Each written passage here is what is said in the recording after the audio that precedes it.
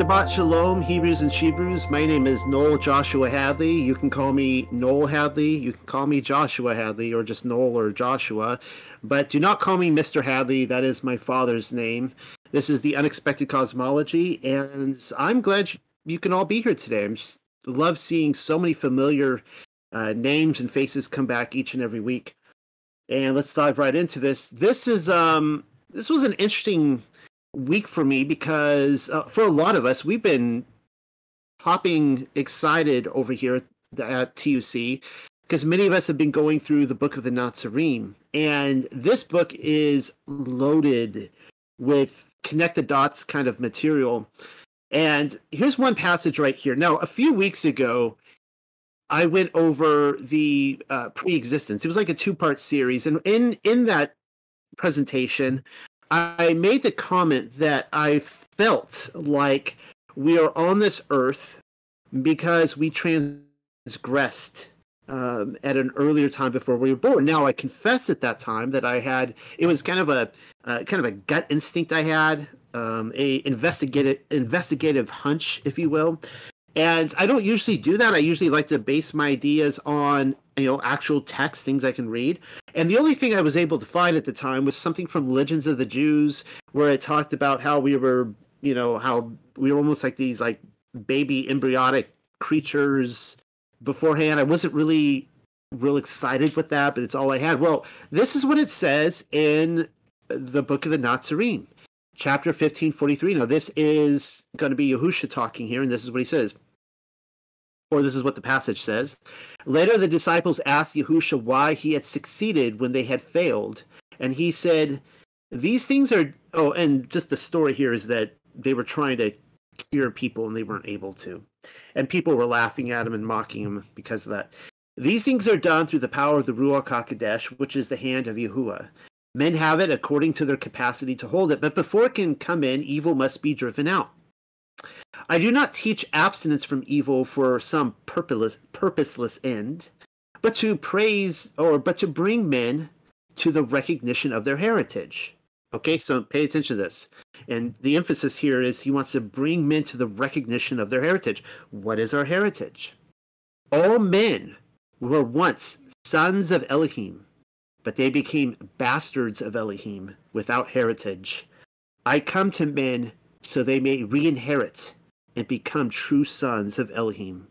And that right there said it all to me. That is in my mind, a case closed. And that we were these sons of Elohim. And this is something that John in this group has talked about quite a bit. When you see passages like in Job where it says that the sons of Elohim went before the throne, that's not necessarily talking about the angels. It's talking about a different class of beings, and that was us. We were the sons of Elohim. We done wrong. We screwed up, and we had to prove ourselves. We had to come out down here to retrace our steps, so to speak.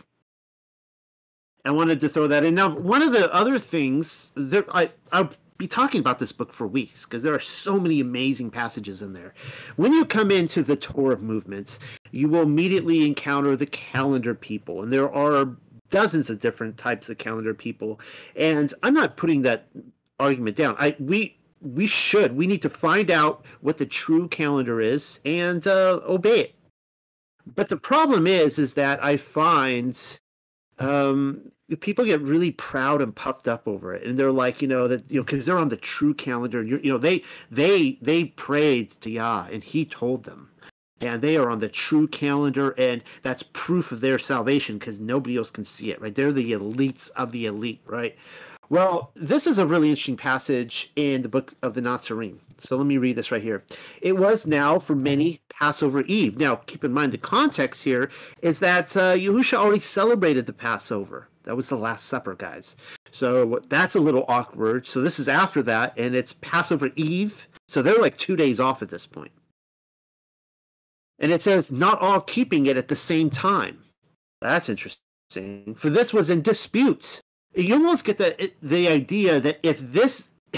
well, I'll reserve comment till I'm done. Not all keeping it at the same time, for this was in dispute. Therefore, many who could have spoken for Yahusha, being righteous men, went to make their preparations for the festival. Some thought he would be set free when it was over, but most knew in their hearts he would not be released. This comes from the book of Nazarene 20:34. So pay attention here. Followers of Messiah were not on the same feast days as Messiah. Okay? Had they been, then they would have been there to speak on his behalf and help him get free. And they weren't. So for a hot minute, Yahusha showed us the way, and he showed us what the true calendar was. Unfortunately, not one of the gospel writers decided to tell us what it was, and I think for a purpose. And then if you read a little bit further on, same chapter, 20, verse 79, we read this. Pontius Pilate said, "You are a perverse race, over-concerned with unworldly things and ensnaring yourselves in your own net of goodness. You cannot even agree on the dates of your own festivals or the nature of your Elohim." Now, if this book is a forgery, I'm telling you right now that the writer infiltrated a Hebrew roots group on the internets and studied these conversations that we are having, because nothing has changed between the kind of conversations we have now and 2,000 years ago. I think people have this idea that if we could just go back to Bible times, we'd get it, they would set us straight. We'd get it all figured out. And apparently they were debating this back then. I personally believe that this is all a part of the way Yah instituted this, to see if we can, all be thrust together, in this pursuit of being in a covenant with the Most High, and not agree. And can we still get along? Can we still worship the Most High and not get along? So just want to throw that out there. That was just a wow moment for me reading that. I had never read that in any other gospel where you have, people not agreeing on the calendar. So that was really fun to read. All right, let's get straight to this tonight. This is I'll be continuing my presentation that I started a year ago on the glorious appearing of Yahushua HaMashiach, what really happened in 70 AD. I've given 2 presentations on this so far, I think. And this is an ever-growing document. We're starting on page 93 today. We'll be going through a good 30 pages. And this is called Revelation 9 Locust. The fifth trumpet finally explains. They weren't the Russian Mi-24 helicopter gunships of the Russo-Afghanistani war, complete with Scud missiles and other stinging devices, if that's what you were thinking. At any given moment, I never really know who my audience is, and the Zionist fanboys still show up from time to time. And this is just a kind reminder to everyone, then, that the book of Revelation was intended for this generation rather than that. Certainly not ours. And I am furthermore convinced that Yochanan's contemporary readers were well aware of that reality. Now, if you're already lost, I grew up in the 1980s. Some of you in my audience grew up in the 60s or the 50s. And any of the baby boomers or even the Generation Xers will remember men like Hal Lindsey. He became incredibly popular in Berkeley, of all places, I think it was, in the 1960s. And he had the idea, his Late Great Planet Earth was like a New York Times bestseller, worldwide bestseller, huge. And he interpreted Revelation from the standpoint of John was seeing actual real physical things on the earth, and he didn't know, like way in the future, and he didn't really know how to describe it. So what he really saw was Russian helicopters attacking post-1948 Zionist Israel. And he didn't really know what to describe a helicopter, so he said that they were locusts with stinging tails. That's how he would interpret the missiles, the stinging tails. Okay. Just for a little context there. The problem for us on our end of the mud flood reset is that we don't have all of the facts at our disposal. And by facts, I'm talking about the libraries of the world, books. There is no way that Yochanan wrote a piece like Revelation without being well read. nor was it intended for an illiterate audience. I know we have often been told a different story, but I hope to dispense with some of those illusions with the following so many pages. A proper understanding of Revelation was intended to complement a peripheral vision well beyond the 66 canon.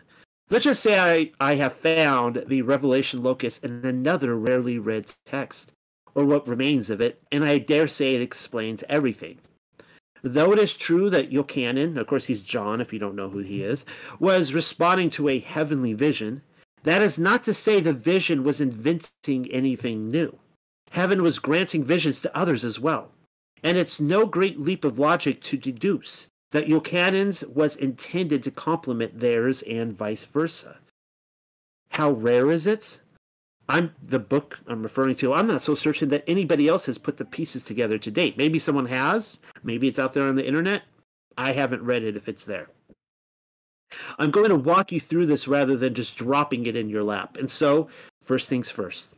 Here is the Revelation passage that we're all familiar with. Then the fifth angel sounded his trumpet, and I saw a star that had fallen from heaven to earth, and it was given the key to the bottomless pit. And he opened the bottomless pit, and there arose a smoke out of the pit, as the smoke of a great furnace, and the sun and the air were darkened by reason of the smoke of the pit. And there came out of the smoke locusts upon the earth, and unto them was given power, as the scorpions of the earth have power, and it was commanded them that they should not hurt the grass of the earth, neither tree, but only those men which have not the seal of Elohim in their foreheads. And to them it was given that they should not kill them, but that they should be tormented 5 months, and when he strikes a man. And in those days shall seek death, and shall not find it, and shall desire to die, and death shall flee from them. And the shape of the locusts were like unto horses prepared unto battle, and on their heads were as it were crowns like gold, and their faces were as the faces of men. And they had hair as the hair of women, and their teeth were as the teeth of lions. And they had breastplates as it were breastplates of iron, and the sound of their wings was as the sound of chariots of many horses running to battle. And they had tails like unto scorpions, and there were their tails. And their power was to hurt men 5 months, and they had a king over them, which is the angel of the bottomless pits, whose name in the Ivrit's tongue is Abaddon, and in the has his name Apollyon. Revelation 9, 1 through 11. It was a fifth angel who sounded his trumpet. I think there's a good chance that each of these trumpeting angels are corresponding with one of heaven's multiply worlds, as Yahuwah's throne is on the 7th floor. With each trumpet, the judgment as well as the cry for repentance becomes more severe. I can't prove that at the moment, but it's certainly worth thinking about. We then see the bottomless pit opened up. Out of that pit, we are introduced once again to the locusts, who are told to torment but not kill. Yes, they have already made an appearance elsewhere, and the plan, according to the proposed schedule on my clipboard of fun, is to show you. When I do, you will see that the plot twist this time around involves their command to torment the victim without murdering them. That is some pertinent information right there. Usually, the victim is already dead by the time they lay a stinger upon them. Not so this time. And look at how they're presently described for us. They have faces of men with the teeth of lions, and most peculiar of all, the hair of women. Again, these aren't helicopters. They're spiritual beings. If I had to guess, terrestrial Ruachoth rather than heavenly ones. How often do we... actually, I would take that back. I wish I would edit that out. They are not terrestrial Ruachoth. They're actually heavenly Ruachoth. How often do we see divine spirits depicted with the hair of a woman? Once if we're going by Yochanan's account. Twice if we're going by the following. And this is what it says right here. This comes from, just to give you a heads up, the Apocalypse of Zephaniah. How many of you have heard of the Apocalypse of Zephaniah before a raise of hands? And a Ruach took me and brought me up into the fifth heaven. There it is. That's the connection. Just pay attention. The fifth trumpet, fifth heaven. And I saw angels who are called Adonai, and the diadem was set upon them in the Ruach HaKodesh, and the throne of each of them was sevenfold more brilliant than the light of the rising sun. And they were dwelling in the temples of salvation and singing hymns to the ineffable Elohim. I saw a soul which 5,000 angels punished and guarded. They took it to the east, and they brought it to the west. They beat its ... They gave it 100 lashes for each one daily. I was afraid, and I cast myself upon my face so that my joints dissolved. The angel helped me. He said unto me, Be strong, O one who will triumph, and prevail so that thou wilt triumph over the accuser, and thou wilt come up from Sheol. And after I arose, I said, Who is this whom they are punishing? He said unto me, This is a soul which was found in its lawlessness. And before it attained to repenting, it was visited and taken out of its body. Truly I, Zephaniah, saw these things in my vision. And the angel of Yahuwah went with me. I saw a great broad place. Thousands upon thousands surrounded it on its left side, and myriads on its right side. The form of each one was different. Their hair was loose, like that belonging to women. Their teeth were like the teeth of ... Zephaniah begins to describe the teeth of the tormenting angels and compare them to something, but then the text cuts off, and we don't know what happens, I am sad to say. What a tease. At least we tried. Did the tormenting angels have the teeth of a lion is an unresolved question, but the mere fact that their hair was described as a woman should immediately nab your attention. There are other similarities. The scene presumably takes place in the fifth heaven, which lines up nicely with the fifth trumpet of Revelation. I say presumably, but only because there may be a break in the text. Corresponding with the fifth ply, we see as many as 5,000 angels punishing a single soul who was caught in a lawless lifestyle upon his death. You see, the person is already dead in this one. Saying he was found in his lawlessness is the same thing as being a serial transgressor of the Torah. Those are the very sort of people whom these same entities were tormenting in Revelation, by the way, though the Yahudim were still living on the other go-around. The 5,000 against one scenario in the Apocalypse of Zephaniah plays out very similarly to their proposed origin story. Many have made the Jubilees connection with Revelation 9 in recent years, and I don't blame them. I, too, came to that conclusion in similar years, but the evidence found in Zephaniah suggests otherwise. Still, Yothalim, or Jubilees, is worth rehearsing, especially since some of you haven't the faintest clue what I'm talking about, and I don't want to presume. There was a time in his story when the locust creatures didn't live in the bottomless pit, you see, until, well, I would argue that they don't live in the bottomless pit, but according to this theory, until the precise moment when they did, and here is the supposed account of it. Man, I'm really messing up today. Let me back that up, because I wrote that just fine. They do live in the bottomless pit. I don't believe that they are locked in the bottomless pit. All right, so this comes from Jubilees or Yovelim, chapter 10. And the context here is that it's immediately preceding the flood, Noah's flood. And in the third week of this Jubilee, the unclean devils began to lead astray the children of the sons of Noah, and to make to err and to destroy them. And the sons of Noah came to Noah their father, and they told him concerning the devils which were leading astray, and blinding and slaying his sons' sons.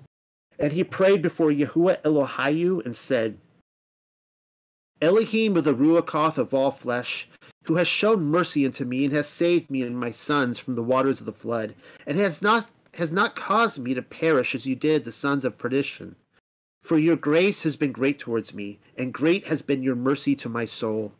Let your grace be lifted up upon my sons, and let not wicked Ruachoth rule over them, lest they should destroy them from the earth. But do you bless me and my sons, that we may increase and multiply and replenish the earth. And you know how your watchers, the fathers of these Ruachoth, acted in my day. And as for these Ruachoth which are living, imprison them and hold them fact in place of condemnation, and let them not bring destruction on the sons of your servant, my Elohim. For these are malignant and created in order to destroy.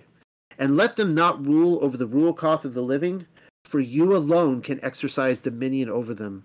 And let them not have power over the sons of the righteous from henceforth and forevermore. And Yahuwah Eloheinu bade us to bind all. And the chief of the Ruachoth, Mesdema, came and said, Yahuwah, Creator, let some of them remain before me, and let them hearken to my voice, and do all that I shall say unto them.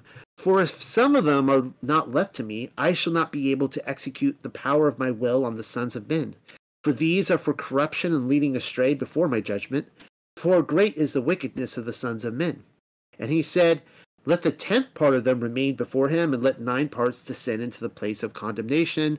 Yovelim, Jubilees 10, 1 through 9. What have we learned in all of this? Much, I'm sure, but here are a few pointers. The children of the watchers perished in the floodwaters, physically, though not spiritually. The Ruachoth continued on because they were terrestrial rather than heavenly born ones. We've been over this a lot over the last several weeks. And Yahuwah had not prepared a place for them. They became the demons we so often hear about in other places. But there were far too many demons for any one man to take on when we pause to consider that Noah and his family had not grown beyond 2 or 3 generations at this time. The Ruachoth of giants may very well have outnumbered them 5,000 to 1. It's why Yahuwah tossed 9 out of every 10 into the abyss. I know it says place of condemnation, but I think a good case can be made that we're looking at the same location. The other 10% remain to wander upon the earth playing the game of peekaboo as ghosts, squatting in haunted houses, or straight up inhabiting pork and possessing people through the consumption of it. The 90%, though, those would be the ones whom many suspect are unleashed upon the general public in Revelation. Again, though, I'm not so certain that the locust creatures were the Nephilim of old. For starters, we are never once told that the giants looked like locust hybrids. Why not just tell us they were the children of the Watchers, John? He doesn't make the connection. They're never once called demons. The only association we're given between the demons and stinger creatures is in the abyss itself, their place of condemnation, which is circumstantial evidence at best. Lots of souls end up there. Also, I haven't finished dropping passages from the Apocalypse of Zephaniah quite yet.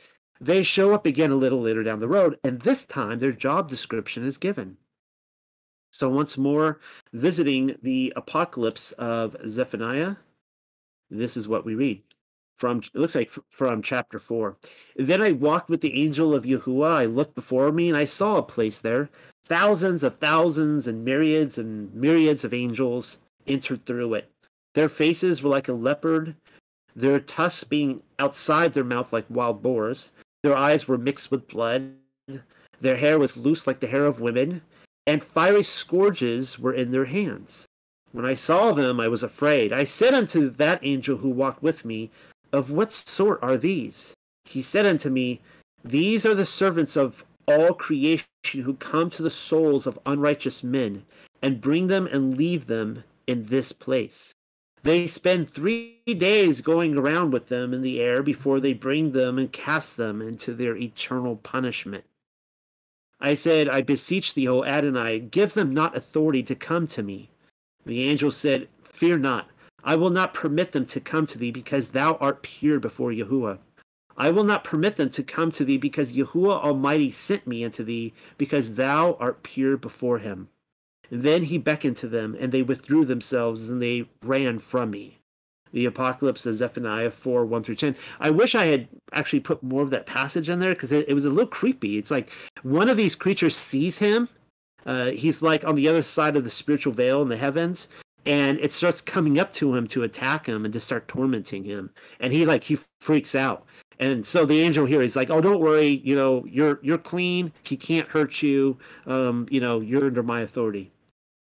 Anyways, there they are again. The creatures with the scented hair of a woman. Rather than being described as having the tail of a scorpion, they're given fiery scourges. And I'm thinking it's simply another variation of the same thing. And so, what is their stated purpose? To meet the Ruachoth of dead souls on the other side of the curtain. tormenting them with those stingers of theirs before finally casting them into the abode of eternal punishment. We are told the transfer happens over 3 consecutive days. Actually, the ruach of a dead soul is capable of wandering the cosmos for 7 days in total before entering the abode of Sheol, but there is an order of events that needs played out, and what has survived to this document doesn't even attempt to explain that part. It might be there, but we don't. Much of this document is missing. Perhaps I will show you where I'm gathering that information from.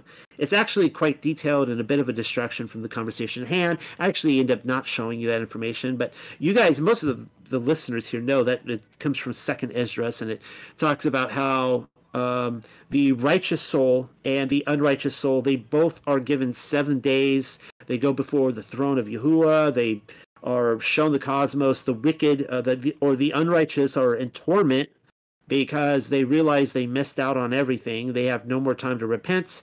And then the righteous, they're to be put down to sleep in Sheol, and they're really excited because they get to see the kingdom they're going to inherit. Now, the situation has changed slightly today in that I believe that the righteous go straight to paradise.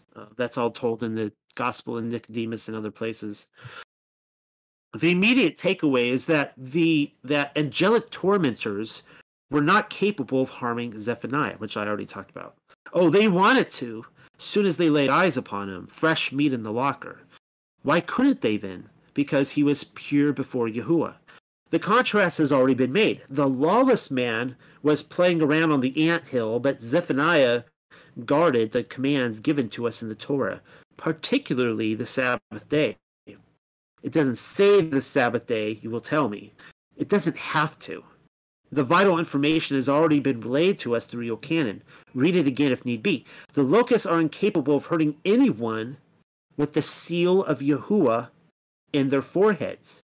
Many will argue claiming Jesus is their mark and that lawlessness has nothing to do with it, when the problem you see is that most people read the end of the book and then define what they want it to mean without ever getting around to reading the instruction manual at the very beginning. We were already told what the mark of Yah was at Sinai. And it says so right here. This comes from Shemoth or Exodus, chapter 31. And Yahuwah spoken to Moshe, saying, Speak also to the children of Yasharel, saying, Truly my Sabbath ye shall guard, for it is a sign between me and you throughout your generations, that ye may know that I am Yahuwah. Meko, that must be something weird happened there, but I don't think that's supposed to say that, but probably Yahuwah Elohayu. You shall guard the Sabbath, therefore, for it is holy unto you.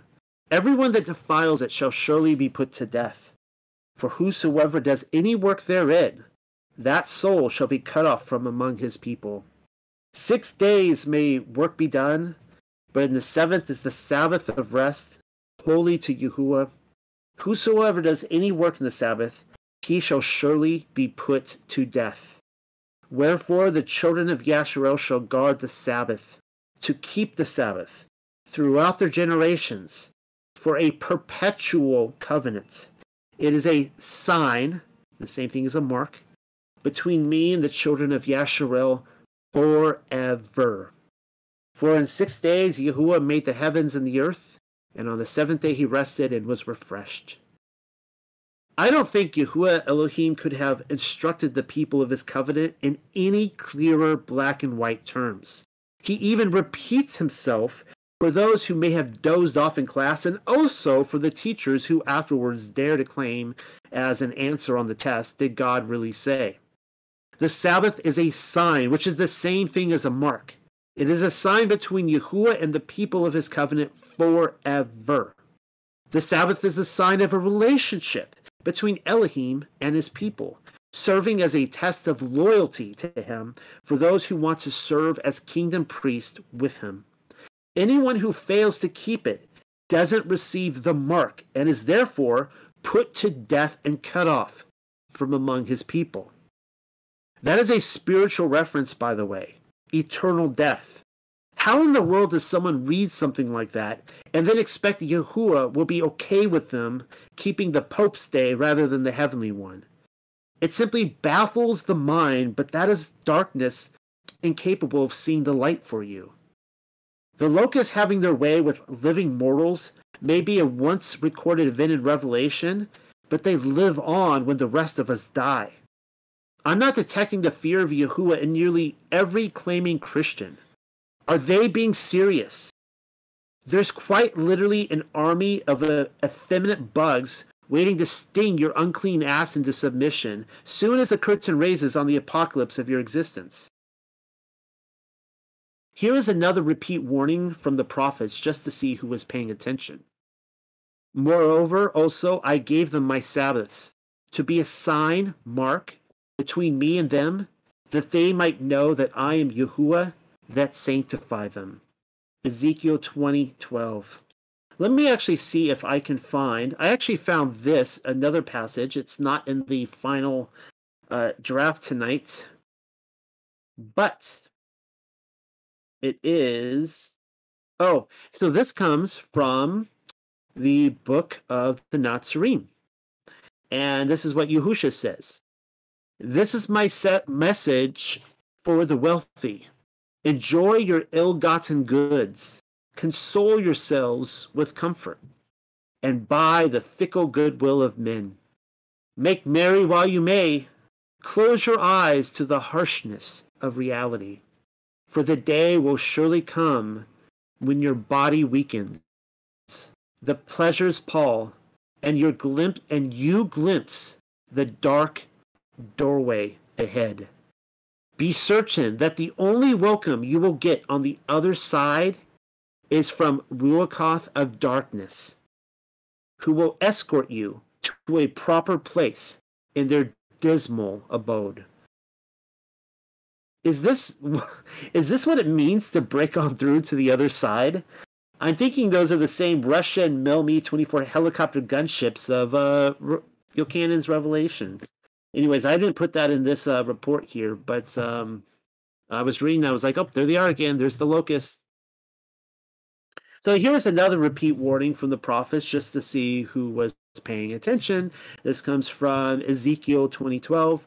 Moreover, also I gave them my Sabbaths to be a sign, a mark between me and them, that they might know that I am Yahuwah that sanctify them.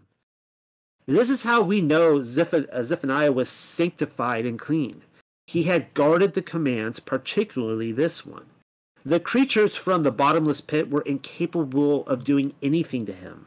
That tells us the Revelation event was a judgment on the covenant breakers while they yet lived. We're talking about the very people who claimed descendants from Abraham, yet murdered their bridegroom, the Yahudim, though we may as well call them by the name of their choosing, the Jews. They were taking a stand against the Romans throughout Yehuda, but Yerushalayim was the epicenter in all this. And so how many are we dealing with? I'm thinking 5,000 to 1 is a likely number, especially since it is the fifth trumpet which beckoned them, and they feasted upon their flesh for 5 consecutive months. Sucks to be inhabiting Yerushalayim. If only they had heeded Yahusha's warning rather than hanging him from a tree. Some have suggested that the eruption of Mount Vesuvius in 79 AD was the opening up of the abyss. Now, if anyone is confused by this, because I'm going to get commenters under any YouTube video on how the fifth seal hasn't been, the fifth trumpet hasn't been blown yet. But, Revelation, like we're either in Revelation or hasn't happened yet.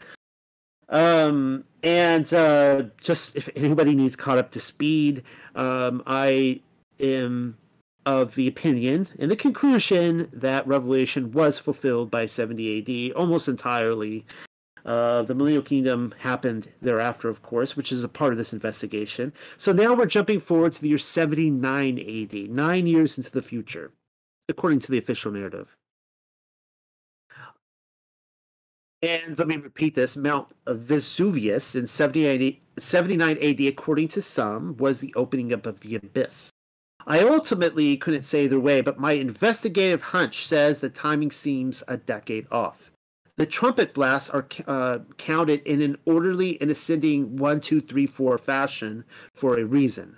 It would seem negligent to have 5 miss out on the roll call, only to pick up the slack after Jerusalem was destroyed, when Josephus and the other historians documenting that affair weren't paying attention. Regardless, we have all heard about the Mount Vesuvius eruption before without even considering the possibility that Revelation, if not some other portion of Scripture, was involved. Oh, you've heard of it. That was the blow your led of it, which destroyed the Roman cities of Herculaneum, for, I guess, Hercules, and Oplantis, Stabae, and several other settlements, the most famous of which was Pompeii. I can pronounce that one because we all know Pompeii. Before that could happen, though, there was an order of events which are certainly worth mentioning because its key player does tie in, and as always, there is an educational lesson intended before breaking for my commercial sponsors.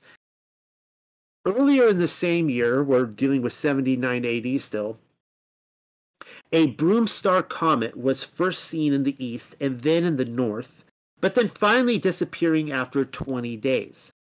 For obvious reasons, I wouldn't have the faintest clue what the comet looked like. But if anybody had a camera and film back then, they're not talking.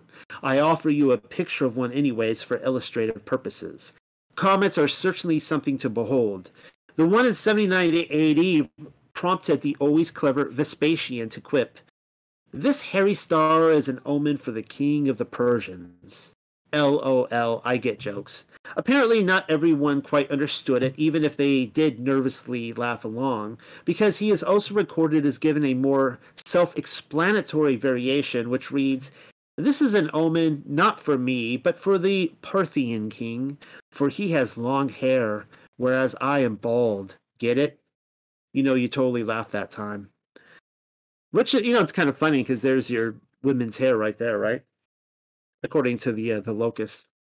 After the mausoleum of Augustus opened on its own and the gossip columnists seemed certain that it was a sign intended for the present emperor, Vespasian's lineup of Jungle Cruise jokes continued when stating that it was intended for somebody named Junia Calvina, adding, "She is one of his descendants." Insert laugh track. That would be for the Parthian king, one of his descendants. He then came down with the fever and died, though Emperor Hadrian, among others, incriminated Titus as the person responsible for poisoning him. He was 69 years old. When at last he was convinced that he was going to die, the man who oversaw the destruction of Jerusalem is claimed to have said from his deathbed, "I am already becoming a god." Another joke in case you were wondering. Supposing the comet is the falling star from Revelation 9, and I know that's what some of you are thinking, you have in the very least your first connection with the death of Vespasian. But then with the eruption of Vesuvius, the darkening of the sun over the Roman world is even more enticing. That's not even the whole of it, though. There were giants, a whole mess of them. Vesuvius was a beehive of angry Ruakoff. Huge ones to boot. I'm about to show you what Pliny the Younger has recorded of them. Try not to confuse him with Pliny the Elder, though. I actually did originally as I was researching this. The guy who is said to have written the encyclopedia. Yes, the guy who wrote the encyclopedia. The Elder happened to be a close friend of Vespasian, but then died in the eruption, supposedly. We are told he set sail towards the ascending smoke after being sent a letter from a female friend, Rectina. He then formed a rescue party to save Pomponianus, a Roman senator, which he did. It was during the attempt, however, that Pliny died from asphyxiation caused by the toxic gases and was promptly left behind, though somebody named Suetonius wrote that Pliny approached the shore only from scientific interest and then asked the slave to kill him to avoid heat from the volcano. Sure, that must be it. I'm not saying Pliny the Elder didn't die in the volcano, but I have the hankering suspicion that he didn't die in the volcano. Where is my numbers guy? I'm thinking there is gematria to be found here. These intel personalities rarely waste a psyop when the opportunity starts knocking. Well, this is what Pliny the Younger, not the Elder, wrote. The numbers of huge men quite surpassing any human stature, such creatures, in fact, as the giants are pictured to have been, appeared now on the mountain, now in the surrounding country, and again in the cities, wandering over the earth day and night, and also flitting through the air. After this, fearful droughts and sudden and violent earthquakes occurred, so that the whole plain round about seethed and the summits leapt into the air. There were frequent rumblings, some of them subterranean, that resembled thunder, and some on the surface that sounded like bellowings. The sea also joined in the roar, and the sky re-echoed it. Then suddenly a portentous crash was heard, as if the mountains were tumbling in ruins, and first huge stones were hurled aloft, rising as high as the very summits. Then came a great quantity of fire and endless smoke, so that the whole atmosphere was obscured and the sun was entirely hidden as if eclipsed. Thus day was turned into night and light into darkness. Some thought the giants were rising again in revolt, for at this time also many of their forms could be discerned in the smoke, and, moreover, a sound as of trumpets was heard, while others believed that the whole universe was being resolved into chaos or fire. Therefore they fled, some from the houses into the streets, others from outside into the houses, now from the sea to land, and now from the land to the sea, for in their excitement they regarded any place where they were not as safer than where they were. While this was going on, an inconceivable quantity of ashes was blown out, which covered both sea and land and filled all the air. It wrought much injury of various kinds, as chance befell, to men and farms and cattle, and in particular it destroyed all fish and birds. Furthermore, it buried two entire cities, Herculaneum and Pompeii, the latter place while its populace was seated in the theater. Indeed, the amount of dust taken altogether was so great that some of it reached Africa and Syria and Egypt, and it also reached Rome, filling the air overhead and darkening the sun. Man, if this isn't starting to sound more like Revelation 9 by the minute. There too, no little fear was occasioned that lasted for several days, since the people did not know and could not imagine what had happened, but, like those close at hand, believed that the whole world was being turned upside down, that the sun was disappearing into the earth, and that the earth was being lifted to the sky. These ashes now did the Romans no great harm at the time, though later they brought a terrible pestilence upon them. Pliny the Younger, his book 66:22, 2 through 23:5. And so, if I'm understanding Pliny right, a host of witnesses claim to have seen some very large people stepping out of the mouth of the mountain.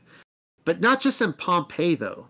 At first their forms could be made out in the smoke, though later they made appearances in the surrounding country and again in the cities, eventually being spotted by untold individuals across the motionless plain, both during the day and night, flitting through the air as they aimlessly wandered. What are we dealing with here? 12 to 18 footers, 30 to 50 footers, or something more on scale with Enoch, 100 feet and beyond? Pliny doesn't say. He does say that they fit the descriptions of the Titans of old, which sounds pretty big to me. I don't think those are 12 to 18 footers. Here is a painting of the Vesuvius explosion, complete with witnesses standing around, warming their bums by the fire, and I'm not seeing any artist rendition of the giants amongst the adorable choo-choo smoke puffs. They do look really quite adorable if you look at the smoke around the volcano. I want to know, those must be Pliny's slaves only a moment or two away from offing him. But now I'm thinking there's a good chance that he was strangled by one of the big guys. Hundreds, if not thousands of years chained up in magma will do that to someone, make them angry. If only there were more clues given to us in the painting. I know we're supposed to have an electoral for these things, but I'm going to call it. Sounds apocalyptic to me. The people living through that event certainly thought so. Its dust reached Africa and Syria and Egypt, blocking out the sun. The trumpet blast from heaven certainly didn't help appease anyone's suspicions. Not the Revelation 9 event, though. Some of you will protest on the basis that the witnesses accredited them to the Titans, and have we not already seen their imprisonment in the abyss in Yovelim, or Jubilees? We have. Where are all the stingers, though? I'm not hearing any reports of locusts with lion's teeth and the free-flowing hair of women in all of this. The Titans may have been released, some of them at least, but identifying terrestrial Ruakoth, or just Ruakoth in general, that I would say heavenly Ruakoth, that's the one thing I need to take back in here. Identifying heavenly Ruakoth as the Revelation 9 creatures is getting our wires crossed. But the trumpet, you tell me, what of the trumpet? Was Revelation the only time in his story when heaven thought it would be a good idea to pronounce a judgment with one? The entire apocalypse of Zephaniah is saturated with trumpets, and not one of them involves the events of Yochanan's apocalypse, from what I've read. I probably should have mentioned that part regarding the trumpets. See, this is why I mustn't rush things. So retracing my steps, and this is what we read. This is from chapter 12 of the Apocalypse. And again, the great angel cometh forth with the golden trumpet in his hand, blowing over the earth. They hear it from the place of the sunrise to the place of the sunset, and from the southern regions to the northern regions. And again he blows it up unto heaven, and its sound is heard. I could show you several other passages from the same text as well, all dealing with the art of the shofar. And what do we see happening? The blast is heard along the sun's entire but curious, probably apocalyptic. Hey, and Yochanan's revelation aren't the reason, even if the locusts make an argument for the sake of arguing. I am simply trying to show you that the judgment events in Revelation are not the end all. There are others like Pompeii or the mud flood, or you can go on and on with the judgment events. Telling someone Revelation was intended to show the judgment upon Yehuda in 70 AD is like dropping an egg into the skillet. The layman doesn't know what to do with his indoctrination because he has been told to believe Yochanan was warning people about something that wouldn't happen in their lifetime, much less their great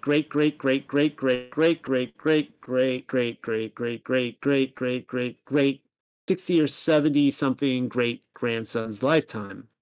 Hopefully I counted that right. But his own. And his mind is scrambled. His story goes on. Scripture indicates an additional 500 years between Yehuda's divorce and the initiation of Yahusha's millennial kingdom. I have already detailed that in my 7,000-year timeline deception saga. But even afterwards, we are confronted with an additional short season, bookended with resets. There are still apocalypse scenarios to be had, complete with trumpet blasts infiltrating the material world and the supernatural occurrences resulting from them, not to mention 4 horsemen. My most frequented question is, what now? What do you mean, what now? What has changed between 70 AD and now, aside from the mountain dung heap of deception?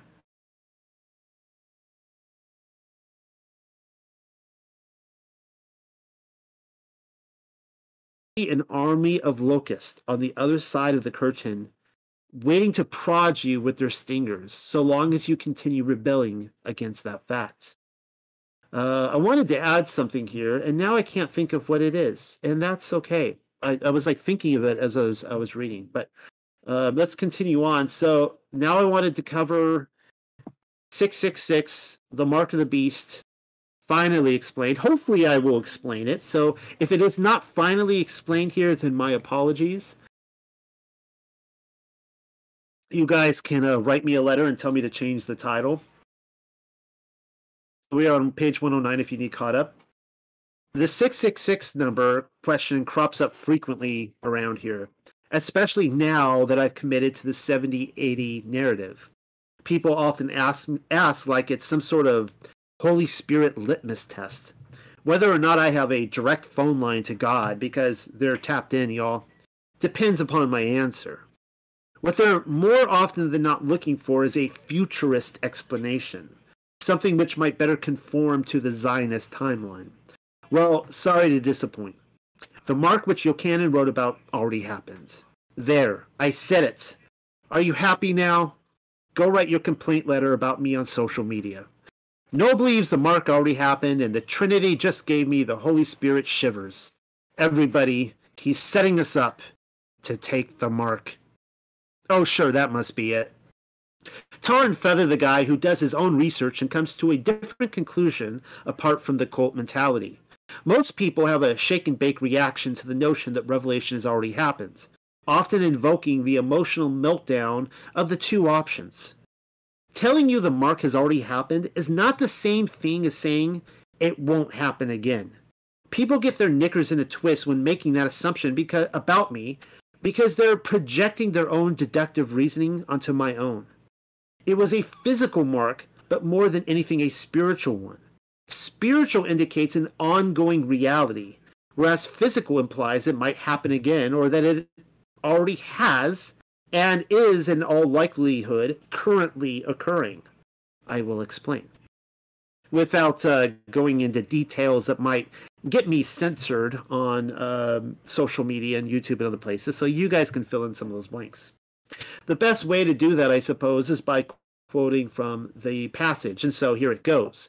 Giving the mark of the beast the old college try in 3, 2, 1. And he made for them all, the great ones and the small ones, the rich ones and the poor ones, the slaves and the freed ones, a sign on his right hand or on his forehead, that no one is able to buy or to sell unless he has the sign on his hand or on his forehead, or the name of the animal, or the number of his name. Here is wisdom and understanding. Whosoever has insight needs to reckon the number of the animal, for it is the number of a man, and the amount is found 666. The Confidential Counsels of Yahuwah, or Hebrew Revelation 13, 16 through 18. The decision to go with the Hebrew text rather than the Greek in this instance was to make a very specific point. I haven't made it yet, but when I do, you'll understand why. Here's a clue, though. I firmly believe Revelation was written in Hebrew. We are often told Yochanan had to write in a coded way so as to avoid Roman censorship. Well, what better way to camouflage it then than in the language of his intended audience? Especially since the Caesars and the Roman controllers probably couldn't read Hebrew. It probably didn't become a bestseller until after the events it foretold unraveled in real time and was translated into a multitude of languages, including the Greek one. The gematria wouldn't even make sense in any other language but the Hebrew language. Notice how the Hebrew describes an animal, whereas the Greek claims beast. Take a mental note of that. We've been over the animal-beast factor in chapter 13 already. Nero, Vespasian, and Titus, again, they are what I call the beast or the animal. Well, here's something that I purposely neglected on the last go-around. The Hebrew spelling of Nero Caesar adds up to 666. The Greek doesn't. Then again, so do his successors. Before 69 AD, both Vespasian and Titus went by the names Titus, Flavius, Vespasianus,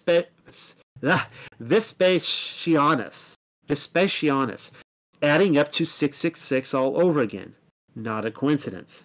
A Greek reading audience would have a terrible time figuring that one out, though, and undoubtedly explains much of the confusion amongst futurists today. They're always looking for who adds, what name adds up to 666. They're looking at the wrong gematria. Even further evidence that Nero was the man of the hour can be found in the 616 connection. Ever hear of this one? The liberal scholars love to smear our faces with the alternate gematria, but it's all misdirection. They'll say some of the earliest manuscripts read 616, thereby proving that it was never 666 to begin with. Wrong. The 616 number derived from the Latin. The change of digits can best be explained in that the translators understood full well who Yochanan was mentioning, and also that the revelation judgment upon Jerusalem had already happened. Nero Caesar doesn't add up to 666 in the Latin. No, Nero Caesar equals 616 in the Latin. Another coincidence, I'm sure. I'm not done yet. Far from it. There's more to the 666 number than the name of any one individual. I have already shown you how the beast word is rendered animal in the Hebrew. Well, here is the Hebrew letter, and you can see it right there. Its English equivalent characters are TRYWN. And guess what they equal? Go ahead, I'm being serious. Guess. We're dealing with the Hebrew rather than the Latin, and so they equal 666, naturally. Therefore, the 666 number isn't simply the worship of any one individual. It's also the worship of the animal, the state. Of the various words which might be pulled from the Scrabble hat to describe the Roman Empire, tolerance, I put that in all capital letters there, may be the most accurate of them all. I have heard it characterized that way by more than one historian. If you have ever been around a self-characterized tolerant people, like, say, California, then you have likewise probably observed how they tend to be the most intolerant of the quote-unquote non-tolerant people, aka those who refuse to jump on board the ever-evolving Intel-sponsored state programs. Are you guys following? The liberal agenda, they're very, very tolerant, especially the woke crowd. But if you will not agree to the 100 different types of sexes out there, or the trans agenda, all that kind of stuff, they are intolerant towards you, right? So there you go. That is the modern day America that we are quickly becoming familiar with, and the environment by which the original followers of Messiah were forced to reckon with. Consent is the currency of the animal beast system, and many to most will compromise. Everybody wants to know what the currency of the next thing is, and I'm telling you guys, it's your consent. That is the currency of the present and probably especially the future, as well as the past. Numbered among the self-declared tolerants of the Roman Empire were the persecuted Christians. And why is that? Rome had a policy of allowing temples so that men of various persuasions might worship their choice Elohim. If the followers of the way were the exception to the rule, it's because they refused to compromise. Now, maybe some did, probably a lot of them did, but we're talking about the ones who refused to compromise, who refused to consent, to give their consent. Like nearly any state-sponsored agenda, the tolerance granted towards its swath of citizens started out simple enough, and they always do, particularly among the normies. The merging of state worship from the spirits encapsulating their perceived freedoms to literal worship of Rome's emperor happened in little time, likely over a single generation, maybe two. At first, Caesar worship was but an idea pushed onto the normies by the controllers, making the axiom Kaiser est Dominus et Deus an informal one. That is, until it was formalized. What followed is the mandatory part.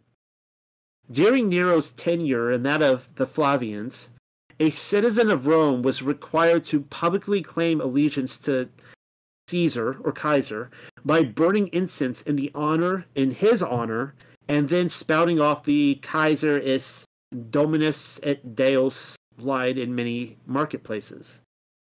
Those who complied received a document in their right hand for a mark and allowed them to buy and sell. Nabbing a job was also a part of this, though many have speculated it may have involved a waxy seal stamped onto the person's hand or forehead in some cases. Freedom. All it took was a dash of incense before a bust of Kaiser, and you were good to go. I read one historian claiming the incense and allegiance action is analogous to saluting the flag at a football game. Let that sink in. How many woke-like normies attempted to convince themselves that they committed the deed for the common good, being food industry workers or maybe healthcare professionals, or fill in the blank, whatever else. They apparently had no other choice. None whatsoever. They had a family to feed. Not providing for them would be immoral, you see. There was no way out, and certainly Yahuwah wasn't about to provide one, seeing as how they were clearly trying to solve the salvation riddle for themselves with an attitude such as that one. How many Christians do you suppose went through with it and argued it was a grace or a freedom in Christ thing, or that they were simply attempting to be all things to all people and that God was good with it? Back in Yerushalayim, I suspect there was far more going on with the Mark of the Beast situation than marketplace frolics. It involved the temple and an unidentified idol, which Ezekiel referred to as the idol of jealousy. Seeing as how I don't possibly know which pantheon Elohim it was, we shall go with the siren plastered on the Starbucks logo and call it a day. You know it's a problem when Christmas, let me rephrase that. You know it's a problem when Christians get so uptight about not having a Saturnalia tree on their paper cup, so as to keep the Christ in Christmas, but then never once bat an eye at the fertility goddess with a pentagram-studded crown of heaven, who's spreading her fish legs for their orgasmic pleasure, while they pucker their lips to the hot coffee and blow in the church auditorium of all places. If I had to guess, she's got the Semiramis vibe going for her and looks an awful lot like Ashtoreth, if you ask me, which, a Hebrew pastime, and of course those two goddesses are the same person in my book. Probably a Revelation connection. It's why I'm going with the Starbucks logo and not apologizing for it. About that idol of jealousy, I will immediately be told by the Bible scholars that I have the wrong century and the wrong temple, if the mark of the beast is the topic of the hour, which it is, but it will do you well to see this one through. As I was saying, it derives from Ezekiel, and here is the passage. I'm going to pause for a swig of coffee. Give me a minute. And it came to pass in the 6th year, the 6th month, and the 5th day of the month, as I sat in mine house, and the elders of Yehuda sat before me, that the hand of Adonai Yahuwah fell there upon me. And then I beheld, and lo, a likeness as the appearance of fire. From the appearance of his loins, even downward fire, and from his loins even upward, as the appearance of brightness, as the color of amber. And he put forth the form of a hand, and took me by a lock of mine head, and the Ruach lifted me up between the earth and the heaven, and brought me in the visions of Elohim to Yerushalayim, to the door of the inner gate that looks towards the north. So he's in the temple now, where was the seats of the image of jealousy, which provokes to jealousy. Who does it provoke to jealousy? It provokes Yahuwah to jealousy. And behold, the glory of the Elohim of Israel was there, according to the vision that I saw in the plain. Then said he unto me, Son of Adam, lift up thine eyes now the way towards the north. So I lifted up mine eyes the way towards the north, and behold, northward at the gates of the altar, this image of jealousy in the entry. He said furthermore unto me, Son of Adam, see you what they do?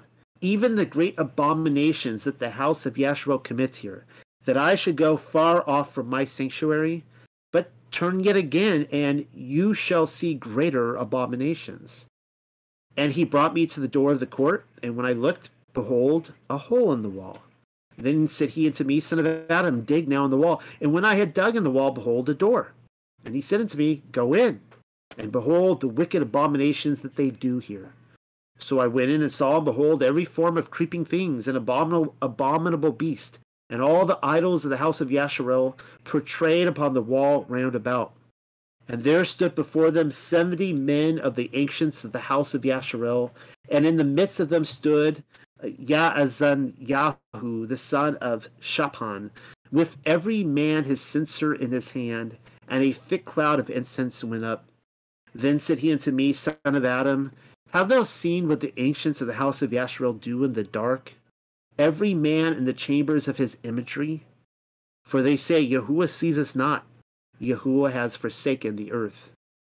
He said also unto me, Turn yet again, and you shall see greater abominations that they do. So that these abominations keep escalating. And then he brought me to the door of the gate of Yahuwah's house, which was toward the north, and behold, there sat women weeping for Tammuz. And then said he unto me, Have you seen this, O son of Adam? Turn thee yet again, and thou shalt see greater abominations than these. And he brought me into the inner court of Yahuwah's house, and behold, at the door of the temple of Yahuwah, between the porch and the altar were about 25 men, with their backs towards the temple of Yahuwah, and their faces towards the east, and they worshipped the sun towards the east. Then he said unto me, Have you seen this, O son of Adam? Is it a light thing to the house of Yehudah that they commit the abominations which they commit here?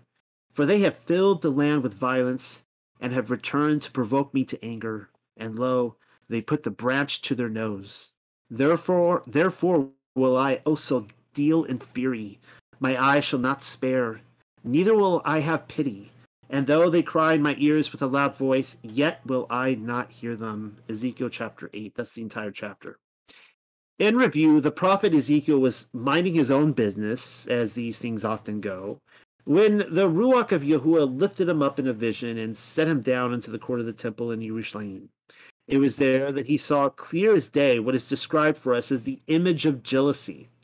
He was then told to enter a door in the wall and observe the hidden artwork lining the walls, the idols, all of which were idols and depicting abominable animals. Pig, was it? It's nearly always pig. Oh, I'm sure there's nothing abominable about pig now, if they were to scribble it on the walls of the temple today, that is. But then there are the 70 elders all participating in worship of those said idols with their king. Sounds suspiciously like a conspiracy, and everybody who was promoted to a position of authority was participating, conspiring. But I'm sure that couldn't happen today. We are not told the identity of the idol of jealousy, but I'm thinking the women weeping for Tammuz is our first clue. Had you read my Nimrod paper, then you will recall that Tammuz was the son of Semiramis and Nimrod, and more than likely the priests had already aided and abetted in passing their children through the sacred fire. The men turning their backs to the temple so as to worship the eastern sun provides even clearer evidence that it was Nimrod they were worshiping, even if the identity of the divine beings went by other names, the Big B, and his escort, his woman Ashtoreth. You're probably still wondering what any of this has to do with the mark of the beast. In full disclosure, I'm attempting to show why the temple was razed to the ground. Ezekiel's vision has much to do with this destruction on the first go-around, but I'm thinking it was a repeated event.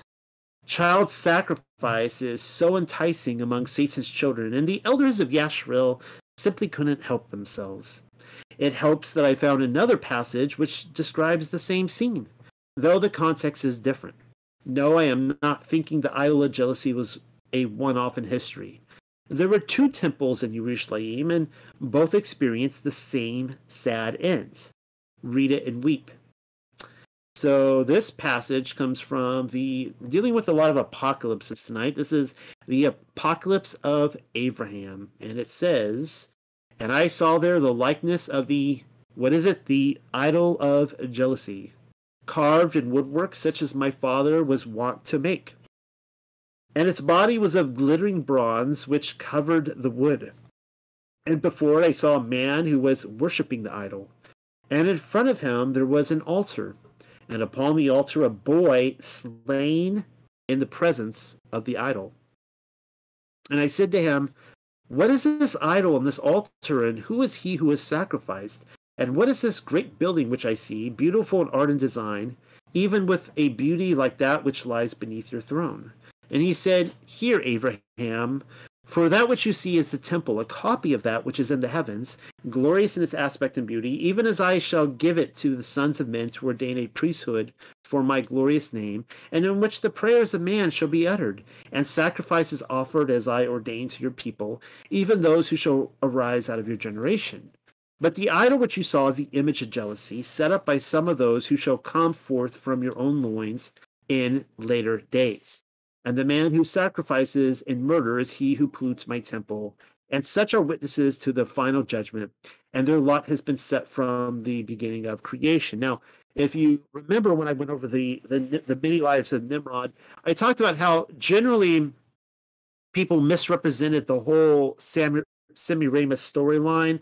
They used to think that Semiramis went down into Sheol to rescue her son Tammuz after he'd been killed. That is incorrect.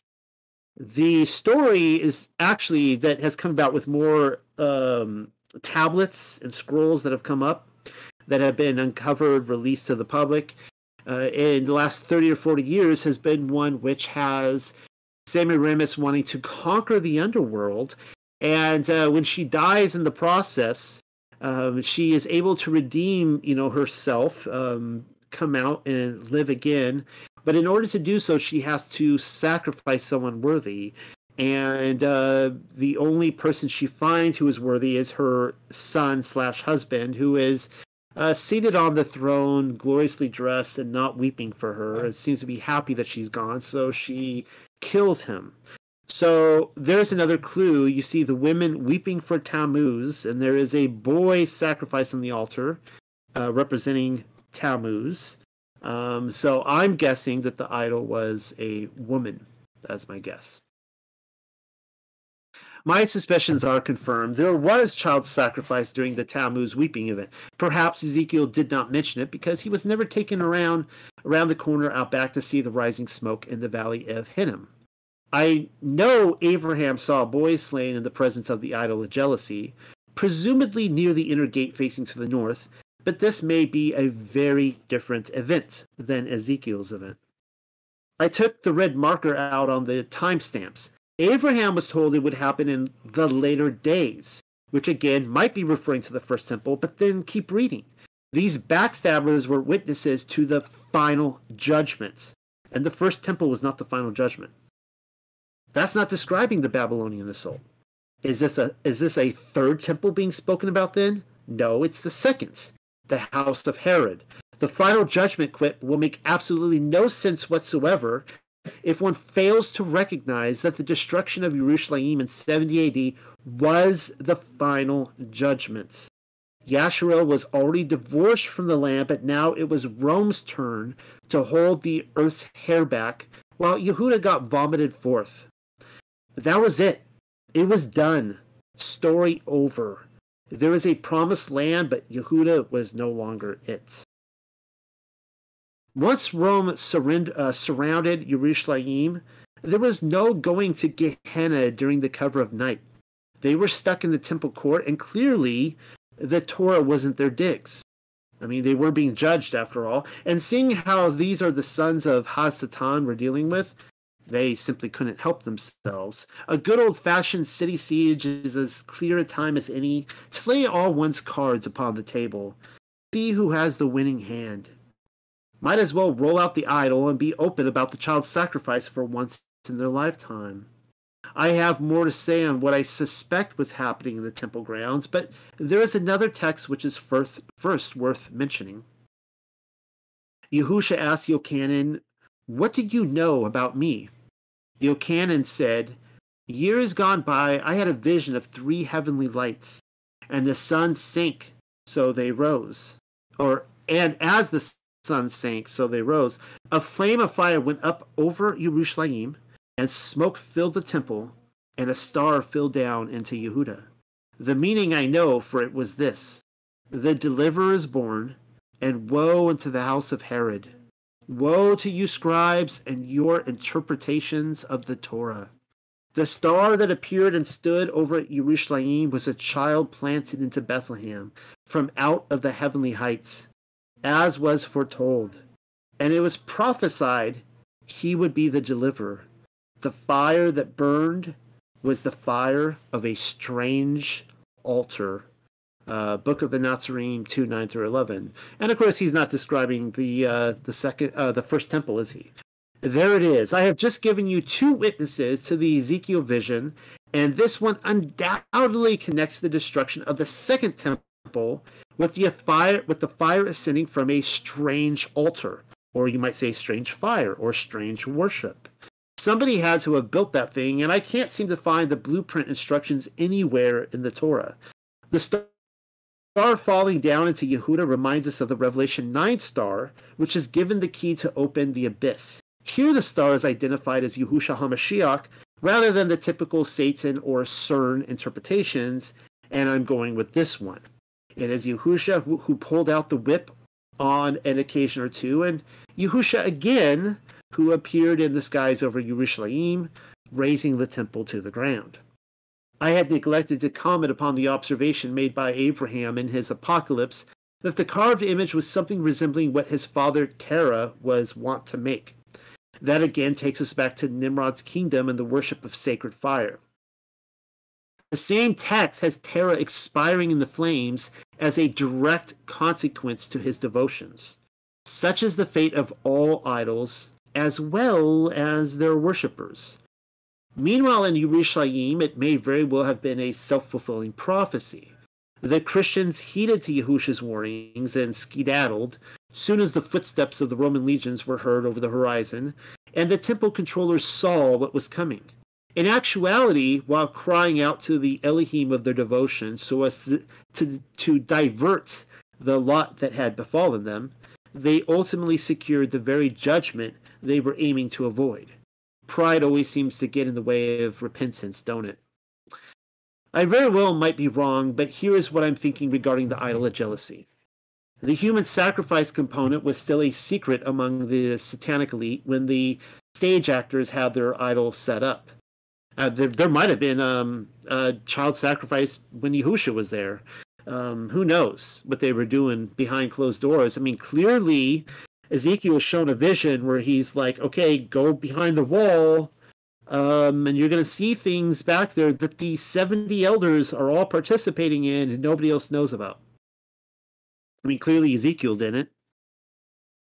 Its positioning along the north gate, this would be the idol of jealousy, entailed that every temple visitor was immediately confronted by it, more than likely. And knowing how our sick, sadistic, sociopathic controllers operate, those patrons would have been forced to offer a pinch of incense, perhaps even receive a waxy seal upon their right hand or forehead as proof of their allegiance, or maybe just a document in their hand, before venturing onward. Even if they were explicitly there to worship Yahuwah and no other, compliance is the currency of the order. I've said this many times before. How many people do you suppose went through with it?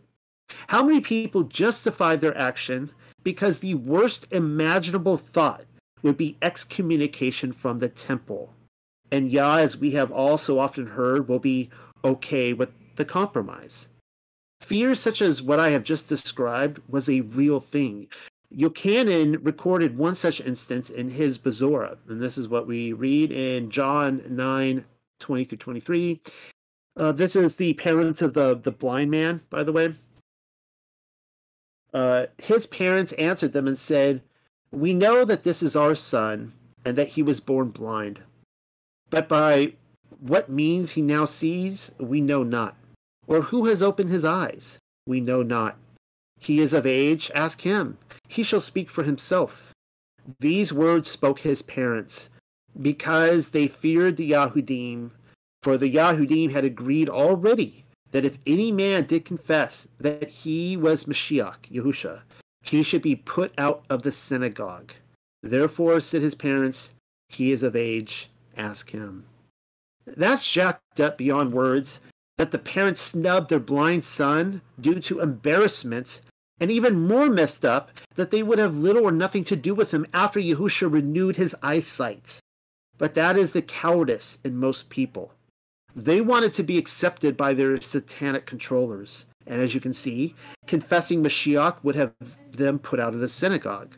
Oh, I'm sure they argued being put out of the synagogue would be the worst action because then they would be cut off from Yahuwah altogether, you see. That is what cognitive dissonance does to a person. And so I will ask again, if the Yahudim were cowardly enough to denounce Mashiach so as to keep the doors open and available to them, then what was stopping them from a pinch of incense and a receipt of purchase?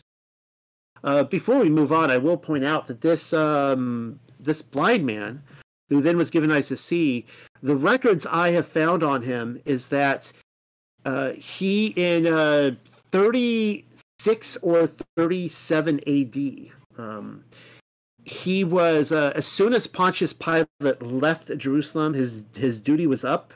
He returned back to Rome. Eventually, as you know, he committed suicide, or he was suicided in Switzerland.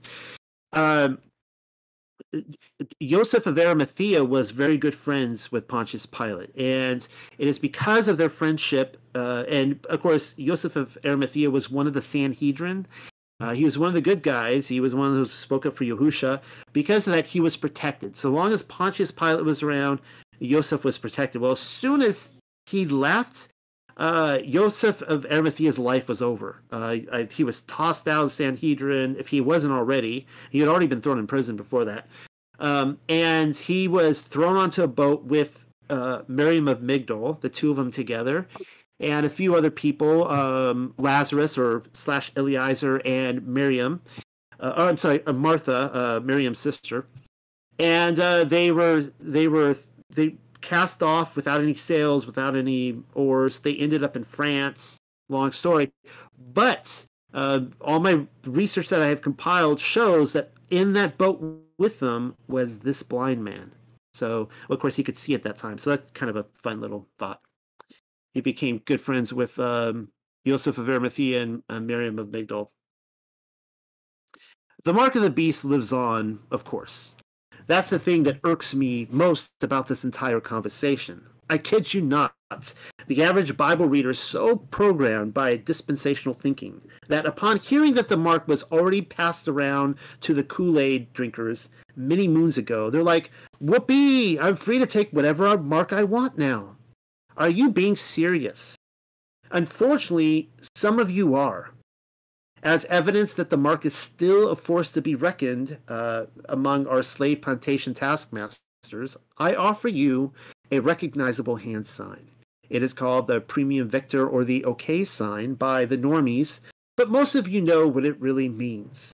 If you need this spilled out for you, and by that I mean literally spilled, then no worries. I've got this. The thumb and the pointer finger form the circle part of the six. And then look at what else stands erect. Though many OK gestures bend the fingers for... though many OK... Oh, man. I think I need another drink of coffee. Let me take a quick swig here. Trying this again. And then look what else stands erect.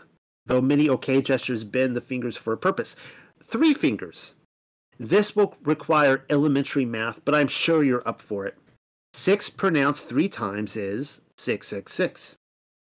There's always that one person in the room who thinks I'm making this stuff up.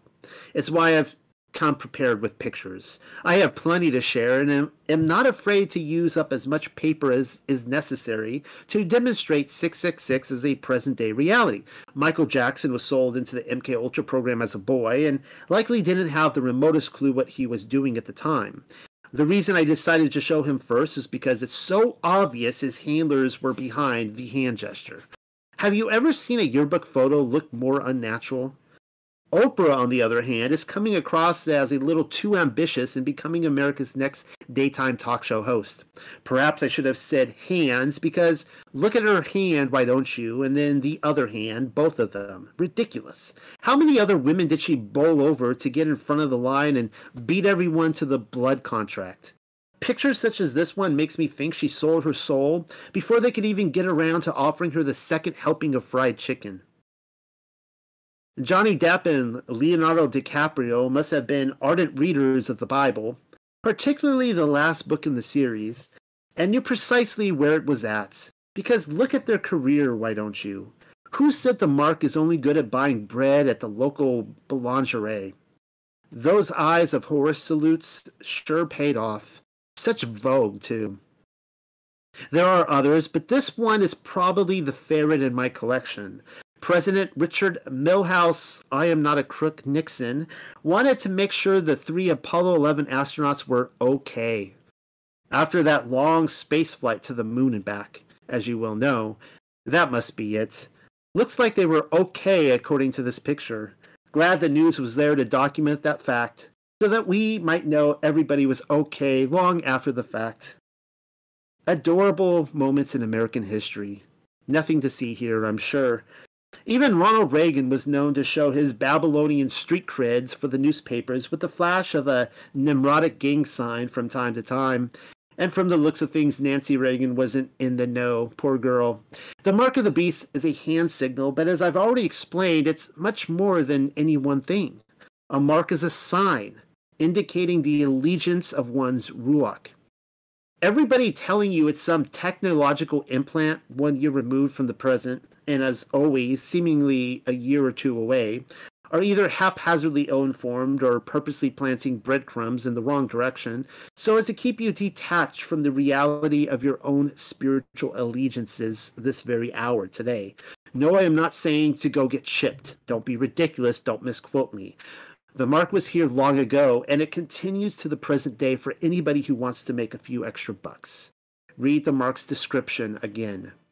That no one is able to buy or to sell unless he has this sign on his hand or on his forehead or the name of the animal or the number of his name. There are multiple qualifications rather than one, none of which are exclusively dependent upon the other. Count them up with me.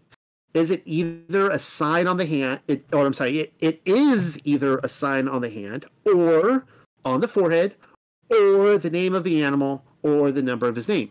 How many did you count? I'm seeing 4 listed. The mark can be any one of those things, and not necessarily the other, and not necessarily all of them, telling us there were various forms of it in the 1st century, both on the physical and spiritual level. Why must the mark end then?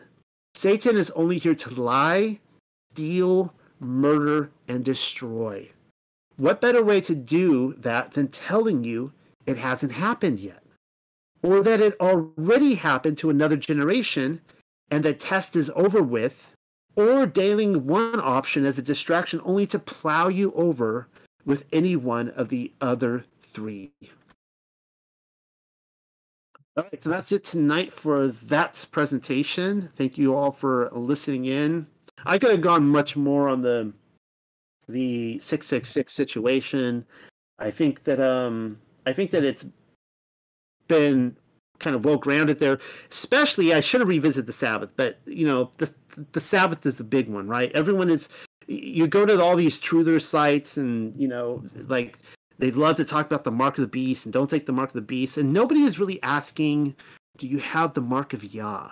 Like, I mean, lots of people can, I guess not pop a pill or whatever they claim it's going to be. Neuralink, whatever, but do you have the mark of Yah? That's what we all need to ask. Because if you don't have the mark of Yah, you've got some locust creatures. When that curtain goes up parts ways, you see the other side of the spiritual plane. You've got some nasty little serpent creatures, locust creatures over there wanting to sting you into submission. So hope you guys all enjoyed that. And handing it to you guys for a few minutes before we hand it over to Michael to continue the discussion with the Aramaic Targum. Does anybody have any thoughts?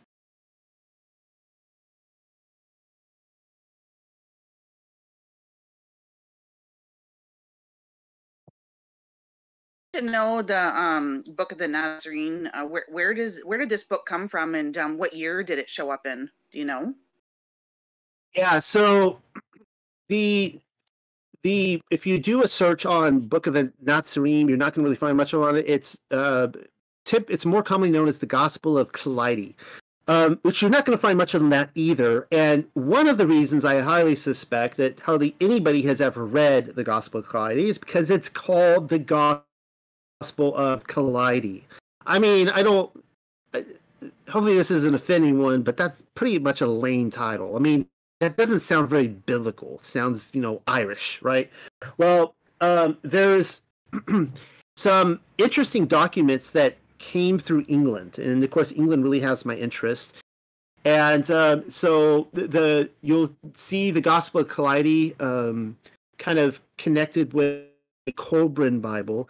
And the Colburn Bible is a weird, strange mix. It has its own New and Old Testament, just like a 66 canon.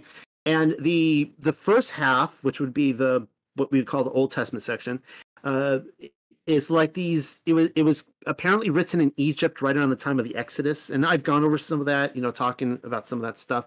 And then the later portions is very British centric, and it talks about the father of their faith. The father of their faith was Joseph of Arimathea, and he comes over with what's his name, Aristobulus. If I'm that would be I'm pronouncing that wrong at the moment, but that is Kepha's brother-in-law, as well as Philip came over, Miriam Migdal came over, and of course Paul came over, but he doesn't seem to be real influential in this literature.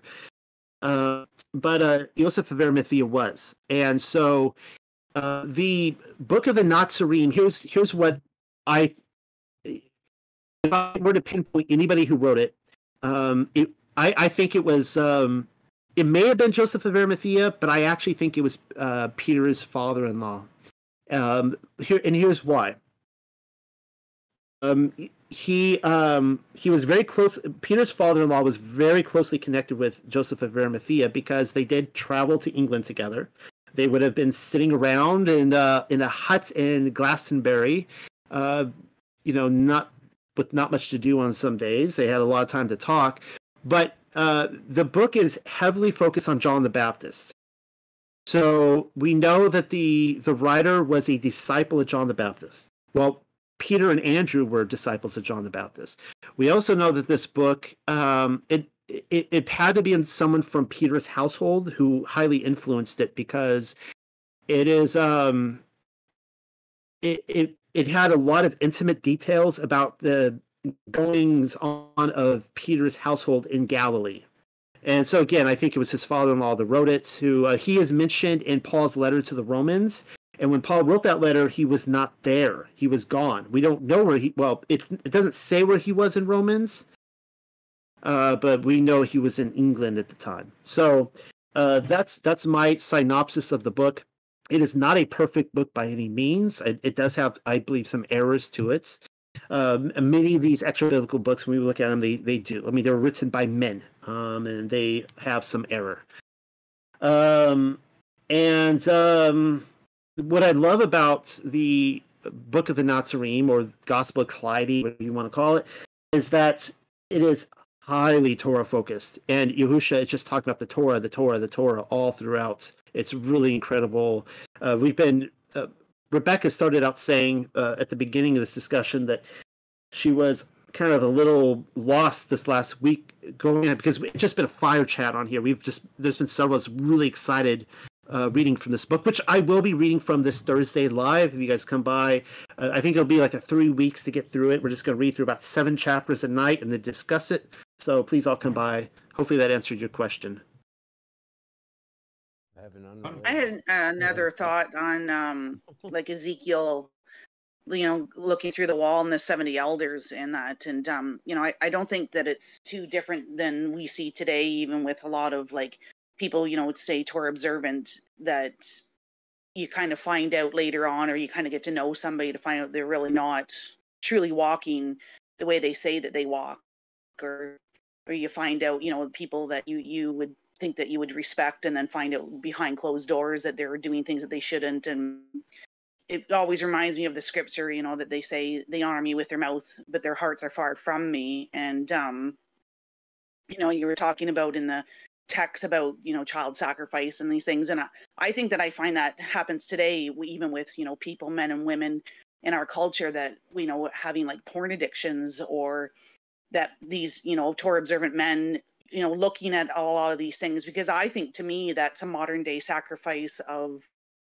all the things that are kind of going on behind closed doors, that, these men that are in these, porn pictures or videos, like they're really victims of human trafficking or like child sacrificing, and that where they would take these children and they, abuse them violently in these areas.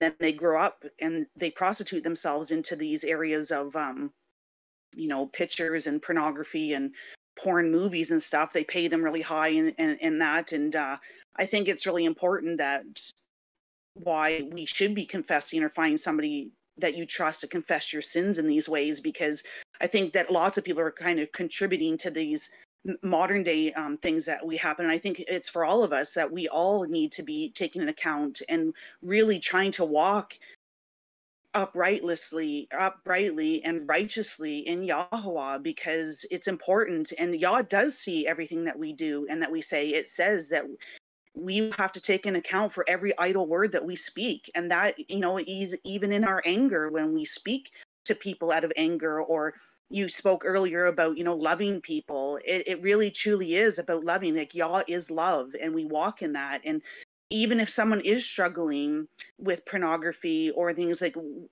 we should be in a situation where our brothers and sisters could come to us, and we don't stand in judgment, and we try to help these people and to say, I'm going to pray for you. I want to hold you accountable, and I'm going to check in with you, and I'm going to ask you all the time, how are you doing? And that's not just for that. It's to say everybody has their own kind of sins in their life.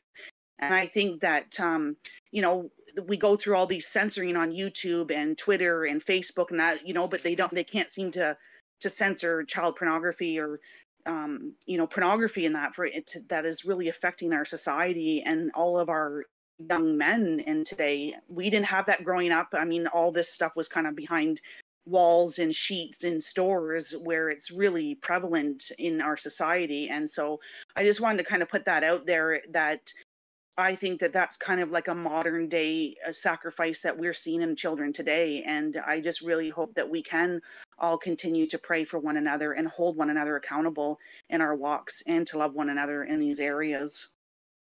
Thank you. That was really good. Someone else was going to say something, and I didn't see who it was. It was me. I was just... Go ahead. Yeah, I wanted to ask you, Noel, if you can explain to me what a spiritual sacrifice is, as opposed to, I guess that's a church term. I'm not sure. In what context? What it's spiritual? Oh, yeah, scriptural context. That we are to make spiritual sacrifices to God, or to Yahweh. Okay, that's a good question. And instead of me jumping out there and answering that, I would want to, I guess, really get the context of the scripture, because I would probably answer it and not really answer your question. I think it was in the context of praise and spiritual sacrifices. It was, I think it's Paul, actually, or maybe it's John. Those are the only two I read, and Peter. One of the interesting things about the Book of the Nazarene was that one of the overlaying themes of that is sacrifice. And Yahusha, he defines sacrifice in there. And again, I would need it right in front of me to get this right. But the best example that is given in the Gospels of what I'm about to describe is when Yahusha's in the temple and he looks at the people, the rich people dropping in the coins, making a lot of noise, and then he watches this like widow. She's got like two of the what are they, like the cheap, like the pennies of the day. She drops two of them in. Right. And in the Book of the Nazarene, he looks at his disciples and said, "She's going to go hungry tonight. She's not going to eat a meal because that was her food she just gave." And he says all throughout the gospel, he says that people think they're sacrificing to Yahuwah and they're not. He said sacrifice is actually literally like you are giving to the point where you are suffering as a result. It's not like, okay, I'm making all this money, here's my 10%, I'm tithing, okay, now I'm just gonna, it's like literally like you give a shirt off your back to somebody and it's like you're out of shirt. You know, um, you're walking out of a place with your dinner.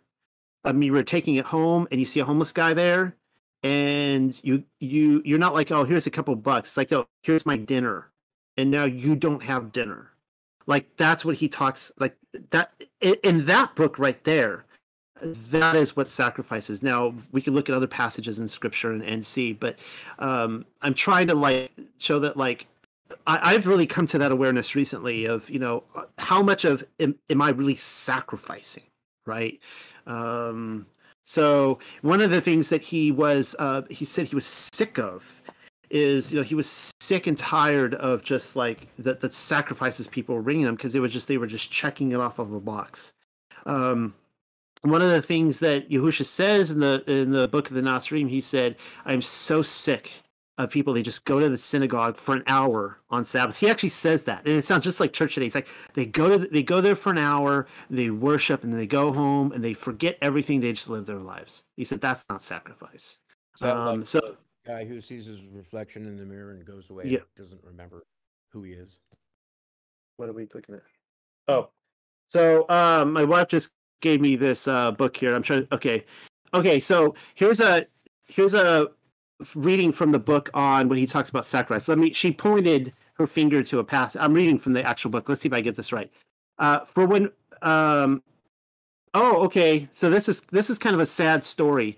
Yahusha is actually telling the story about when he was a boy, and his mother Miriam loved to feed the poor. And so he said, "When I was a boy, the poor would gather about my mother's door, for she always had an extra loaf in the oven for them. One day, a beggar, having been fed, often now perhaps considering it his entitlement," and this is one of the big things because they're like people are always like, "Yeah, but all the poor people are entitled," and Yahusha's like, "So what? So what if they're entitled? That's not your concern." Anyway, it says, entitled man found it fit to scold her, Miriam. For this day she was not well. She was sick, and therefore slow. She, not being used to this, began to weep. So she's crying. Okay, and he tells the story. Now, jumping ahead, he says, "For when my mother cried, I said to her, 'Dry your eyes and be happy, for now you can perform your charitable acts to perfection.' Had those who stood about the door praised you, the deed would have been less worthy, having been done for their praise and therefore not entirely out of charity. Many do good works because it increases their self-esteem. But charity is not giving to the bone to a hungry dog, but giving the meat when hungry yourself." And that really struck me when I first read that. It's like, ooh, because it's like we all think about, like, you know, feeding the leftovers. I've got these leftovers. I feel so much better now. I gave those away. It's like, no, you take the crumbs and you give that. I think to Yahuwah, that is what sacrifice is. So, did that answer your question, or maybe you're thinking of something else? Oh no, you totally. Well, I was thinking of something else, which was the spiritual sacrifices are, you know, making, you know, like sacrificing that thing you really want to do that you know you shouldn't do, like a sin.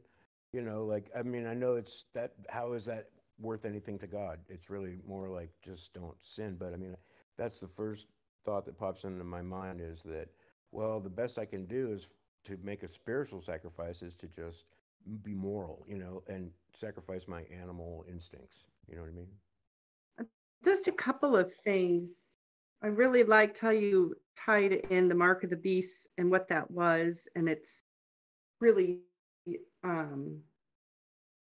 the names, of course, but consent equals compromise. And we see so much of that today, what's going on. And so that hit me pretty good. And another thing was in Ezekiel, when you were reading about that, about all the abominations, and, you know, go and look at what they're doing now. And I've actually experienced that in this messianic movement of people turning to the east to pray. And I've actually stood to the west. I will turn opposite just because of this line. they do bring up Daniel and how he prayed to the east, but in my mind, I'm like, he's not going to see me facing east. There's no compromise. There's no question in my mind of who I want to worship, and it's only him. So, see, if I were in that room, I would pull out like a flat Earth map or a moon map, and I would figure out where I was on there, and I would figure out the show where they're facing east, and go like, you guys are kind of like pointing in like a southern direction. I don't know. I don't know. I probably could, whatever. I don't think I'd last in that discussion, but yeah, I'm sorry. Yeah. So why were they, what was the motivation for them to pray to the east other than Daniel? Were they facing Jerusalem? What were they doing? Yeah, that's what they want to do, is face Jerusalem to pray, to bless it. Yeah. Pray for Jerusalem. Yeah, and I would imagine that they would be, anybody doing that would probably be a futurist of Revelation, that it hasn't happened yet. And even though that the funny thing is that even from the futurist perspective, you would think that reading Revelation, it's like Jerusalem is going to be completely destroyed, and Yahuwah is still like punishing them. But I don't know. That's crazy. It's out there. It happens.